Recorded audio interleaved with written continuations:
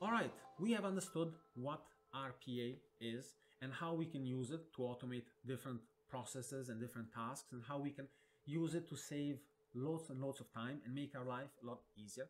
But how does it all fit in intelligent automation? And why is this relevant for you that is learning Power Automate right now?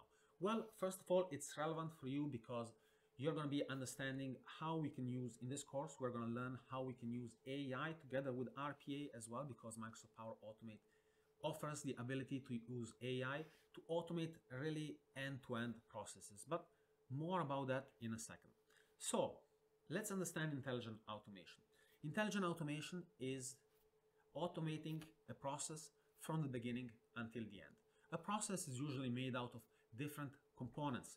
It's made out of parts where somebody is maybe creating reports or doing manual and repetitive things like checking, creating a report, extracting data. So things that don't often change. After that part of the process is done, somebody usually makes a decision, extracts some information maybe from a PDF, or makes maybe a cognitive decision regarding a process before doing some more repetitive tasks. Now, with Power Automate and with RPA, we can automate the repetitive and the manual, as we can see in this slide. We automate the manual and repetitive tasks. But with AI, we automate the cognitive tasks. Now, what does that mean? That means that we can automate a process or more of the same process, make it better, enhance it, and also automate processes end to end. Now, that is very important to understand, because right now we are learning just to automate things that are RPA related. However, we're going to see a few examples of where we're going to automate also AI related processes. Well, actually, we're going to see a lot of examples where we're going to automate AI related processes. We're going to do sentiment analysis, extracting data from invoices and receipts. We're going to do some cognitive machine learning and much, much more. Let's take a look, and let's just take a look at how RPA starts and how it evolves. It is important to understand that RPA is just a beginning of the evolution chain to get to artificial intelligence, or to end-to-end automation, as I like to call it. So usually with automating the manual and repetitive with robotic process automation, we get 60% of the activities done. Now, then once we add a little bit of cognitive RPA with some machine learning or some natural language processing, some chatbot action, we start automating more and more until we reach artificial intelligence, and we have automated pretty much the entire process. This shows a breakdown of how different technologies combined with RPA can help you achieve end-to-end automation. There is also a lot of intelligent automation tools that do all kinds of different things that help us automate processes end to end. Now, if we put all of this together, we are able to automate a process end to end. Now, this is important because Microsoft Power Automate, Flow, and Desktop try to do everything that all of these tools do together.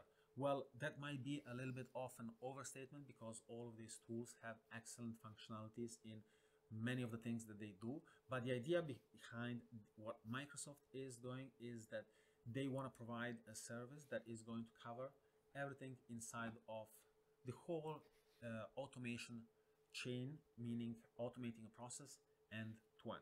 So that is why it is also important to learn Microsoft Power Automate, Flow, and Desktop.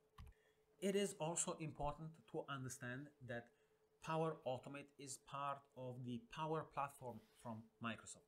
And the Power Platform gives you the capabilities to create chatbots, to do analytics, to automate things, to create low-code apps with Power Apps, and chatbots with virtual agents, and reports and analytics with BI, and automation with Power Automate. Now, with all of that in mind, Microsoft, with also the machine learning services provided on Azure, is trying to really be a complete solution to help you automate processes end to end. Now, this is not a promotional message. This is just to say that Power Automate is integrated inside of a suite of other components that eventually, or also right now, can help you automate not just things with RPA, but also using intelligent automation. We are not going to see how we are going to use Power Apps, Power BI, and Power Virtual Agents, but we're going to use AI inside of our automation projects in this course. Now, with all of that in mind, what is going to happen with the work as we know it today? Work as we know it today focused around doing processes inside of companies that are usually manual and repetitive in nature because they are required by the business to operate on a daily basis. Processes like payroll, like accounts receivable, accounts payable, onboarding an employee, offboarding an employee, and processes like this.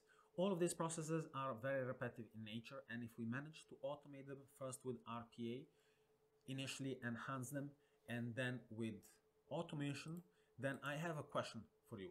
What do you think is going to happen with inside of our workplace? Are we going to lose many jobs, or is there going to be a creation of different jobs?